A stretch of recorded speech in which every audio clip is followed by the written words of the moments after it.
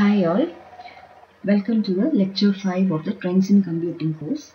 Today we will see about grid computing. Now a grid is a collection of heterogeneous machines, also referred to as nodes, clients, donors, hosts, resources and many more such terms. Now it is actually a single unified collection of computing resources. Now, the popularity of internet and the availability of powerful computers and high-speed network technologies at a low cost has changed the way we can use computers. Now, these technological opportunities have led to the possibility of using diverse distributed computers as a single unified computing resource. So, a grid is nothing but a collection of computing resources, and the speciality of a grid is that it consists of heterogeneous machines or nodes on it.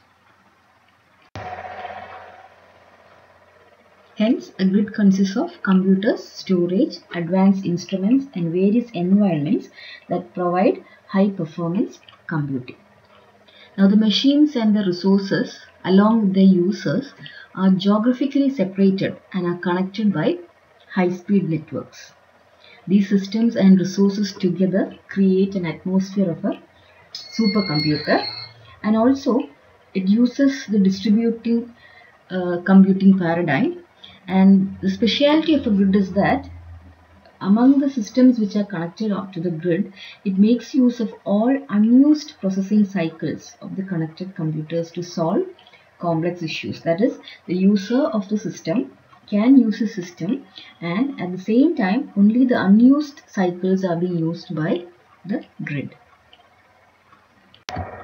This is a picture diagram of a grid computing environment. You can see the various resources, storage, the systems available, the cluster of systems available, the users and their connectivity.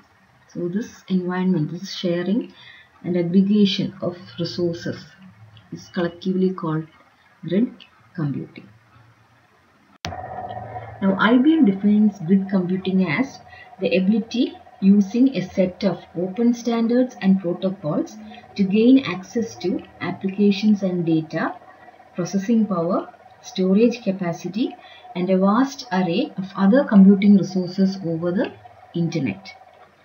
Another definition is a grid is a type of parallel and distributed system that enables the sharing, selection, and aggregation of resources distributed across multiple administrative domains based on their resources, availability, capacity, performance, cost, and users' quality of service requirements. So, a grid is nothing but a distributed system which aggregates all types of resources together and provides a massive processing or computing power.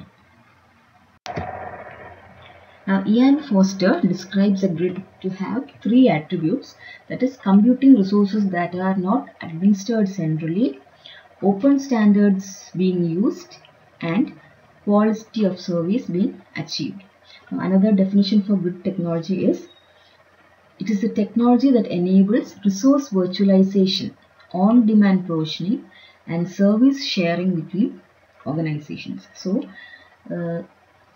whenever we need a large computing power, instead of buying a single supercomputer, we can share resources or share computing power from different systems lying all over the world which are connected together as a grid.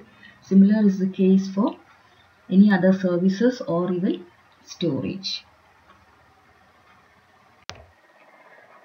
Now, the problems that are beyond the processing limit of individual computers can be solved using grids. So, grids are used mainly for processing problems, very complex problems that cannot be handled single-handedly.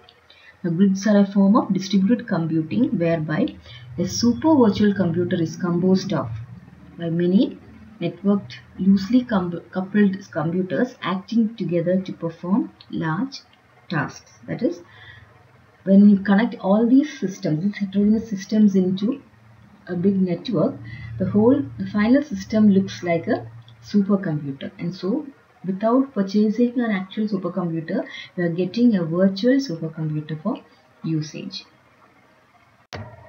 Now, the size of a grid may vary from small, that is confined to a network of computer workstations within a corporation, or to very large publicly collaborated network of systems. Now, why do we need grid computing? Although the amount of computing power available to researchers and businesses is growing at an amazing rate, it has been growing quickly for some time, but the demand for computing power is never satisfied. Now, new projects in businesses and science require unprecedented amounts of computing power, and by Moore's law, it will never be fulfilled in the near future. Now, the rate of increase in the network bandwidth is increasing at a rate faster than that of the processor speed, which means that the way to make best use of computing power is to network many computers together in an efficient fashion. Now, grid computing is doing this. It is actually networking all the computing power together. Now, the New York Times recently published an article which argues that all science is computer science. This claim is being made because every traditional science, that is physics, chemistry, maths, biology, astronomy, and etc., all rely more and more on computers and computational power. Although we need new insights to generate new research, the limiting factor in all experiments is computational power. So, grid computing is therefore seen as a computing technology enabling the advancement of all sciences. So, this is the scope of grid computing. Now, let's look into a bit of history. The term grid computing originated in the early 1990s as a metaphor for making computer power as easy to access as an electric power grid. That is, to get electric power, what we do, we simply plug into a socket and we don't need to worry where the power is coming or from how it is coming or from where we get it.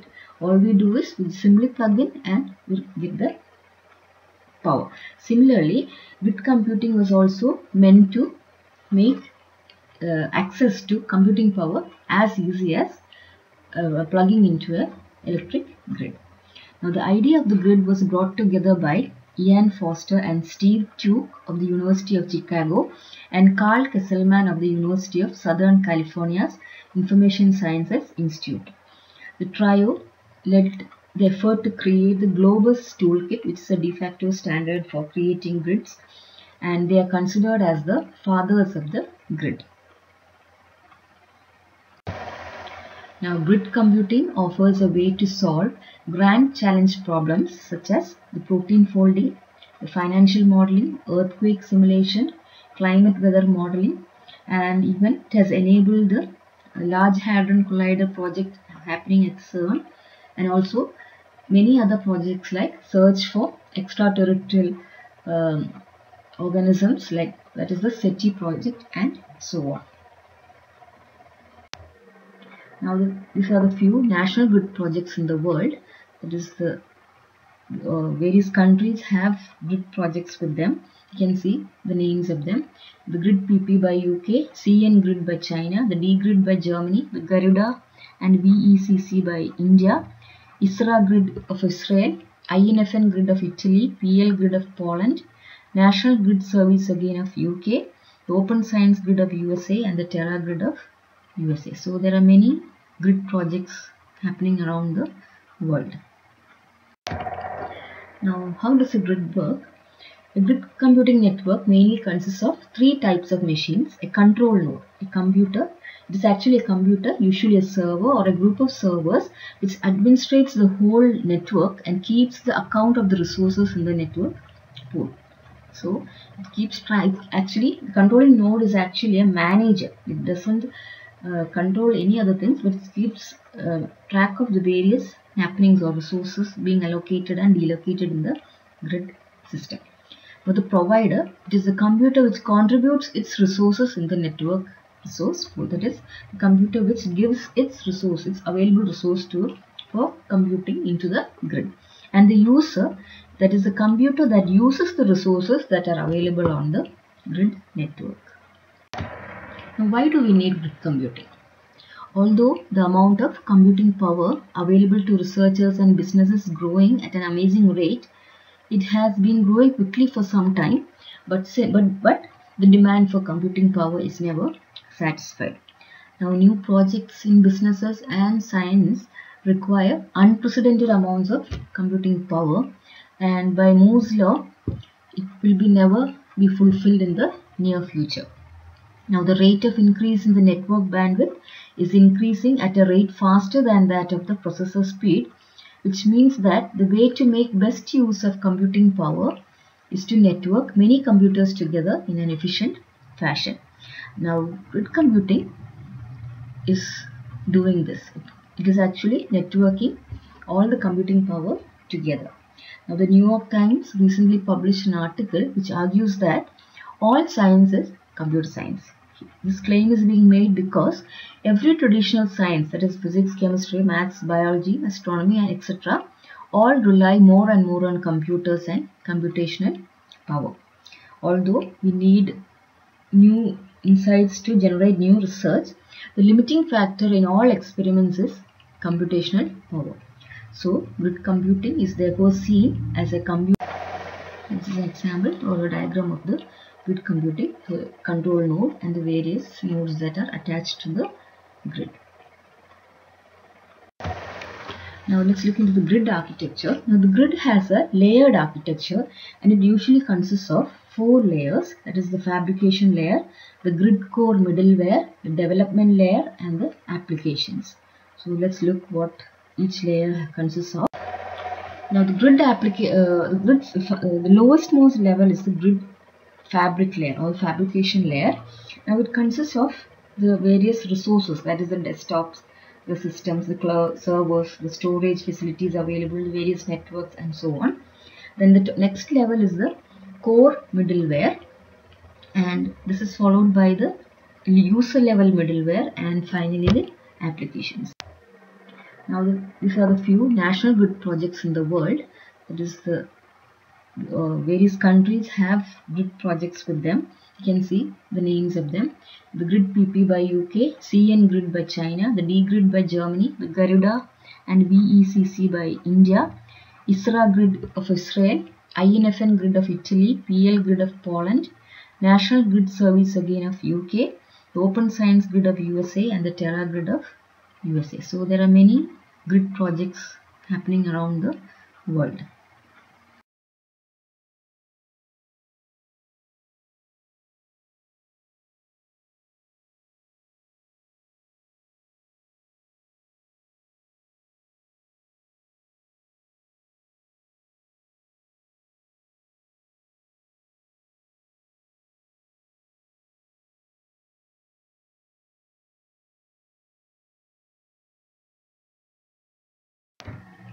Now let's look into some tools and standards used. Now the most common or the de facto standard used is the Globus toolkit. Now it was designed by the Globus Alliance and it consists of free software tools. So that is services, APIs and protocols to facilitate constructions of grid. And it is mostly widely used toolkit for building of grids and it is referred to as the de facto standard. It includes tools for, among other things, security, resource management and communication. The Globus Alliance also researches various issues related to grid computing and also issues related to the infrastructure of the grids. So almost every grid was created by the Globus toolkit. Now the second to standard, that is it's actually a forum, the Global Grid Forum, or the GGF. It performs a similar role to the development of grids such as W3C does to the WWW or the World Wide Web. It is a conglomerate of interested parties including universities, research institutes and industry. It is actually not an official body, but it puts much toward, or it contributes much toward the standards and best practices for grid developers.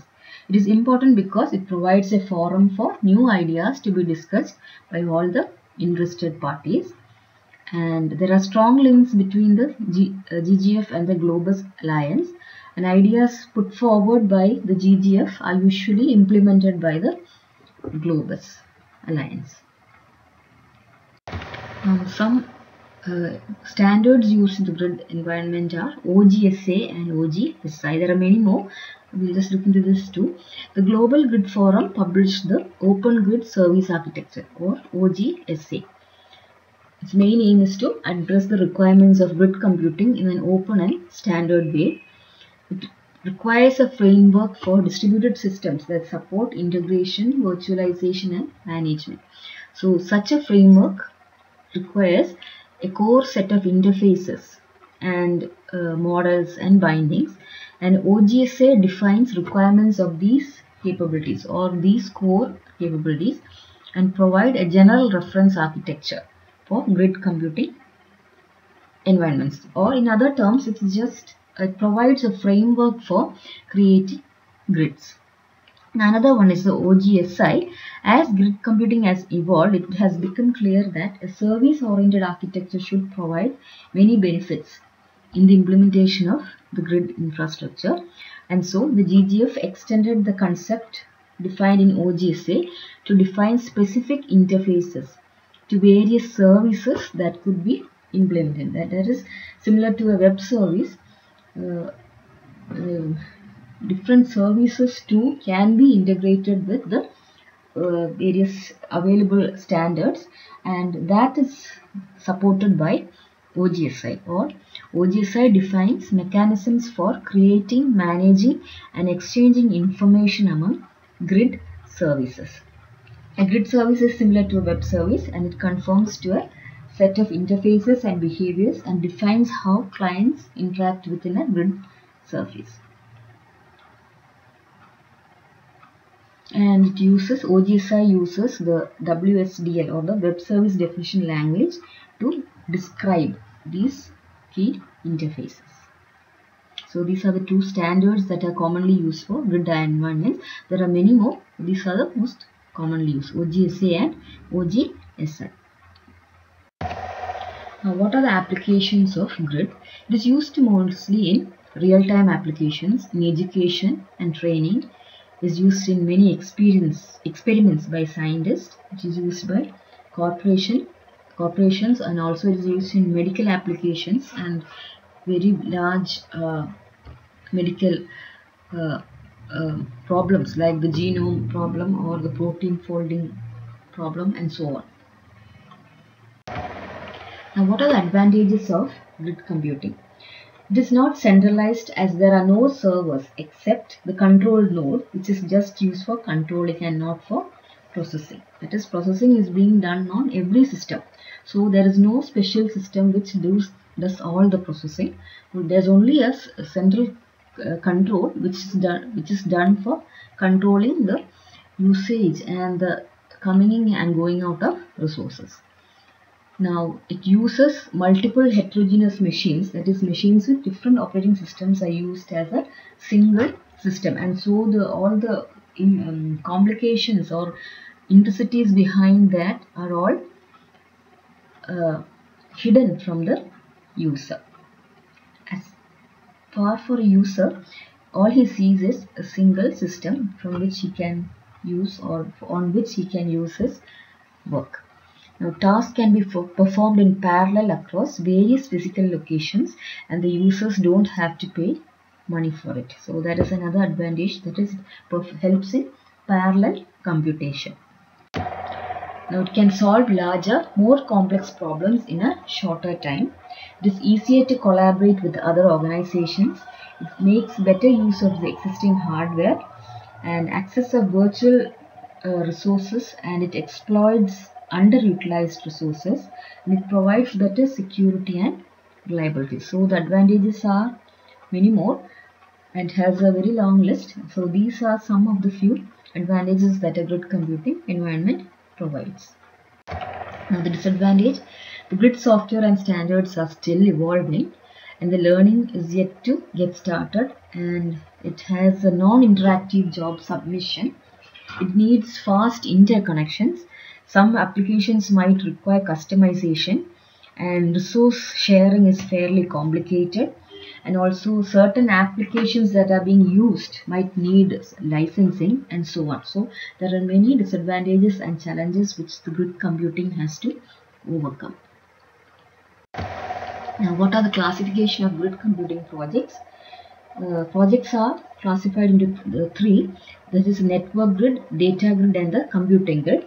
Now, high performance communication service with ignorable fault tolerance is the major goal of a network grid. So an example of network grid applications are the virtual conferences and remote learning, and an example of a network grid is the World Wide Web itself. So its main idea behind a network grid is to provide high performing communication service without any faults. Now, the second type of grid computing project is the data grid. Its main aim is to share data storage capacity. Each node's storage capacity can be visualized in a data grid. For example, the marine data sets range from megabytes to petabytes, and data grids are being used here. So the application of data grids are the genomic research and medical imaging. And the third type of classification is the computing grid, that is CPU resources among several machines are shared and it forms a computational grid. Now, computing grid points specific applications which uses multiple CPU capacity. So we can classify grids according to the services that they give, that is based on the grids that provide communication service, the grids that provides data storage, and the grids that provide computing power or processing. Now, the topologies used inside the grid computing projects. There are three ways for linking the various elements in the grid.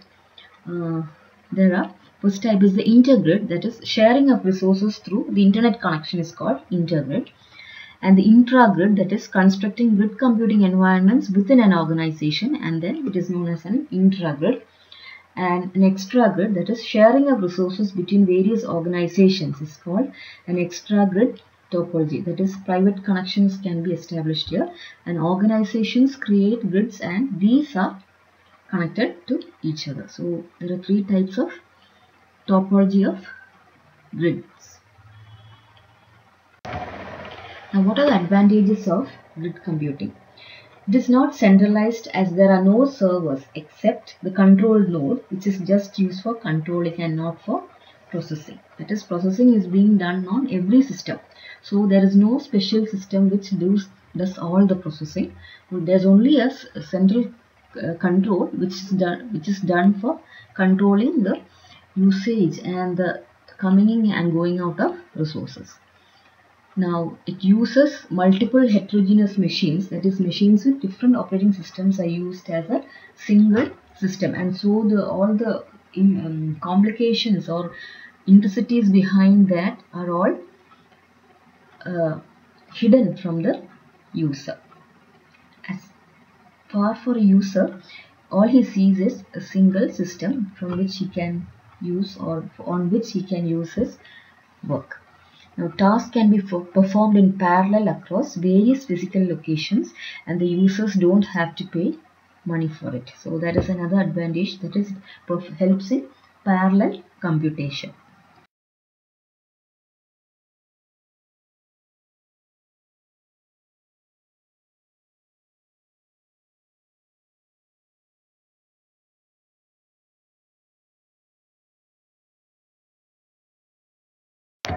So that's for today. We'll continue in the next class with mobile edge computing.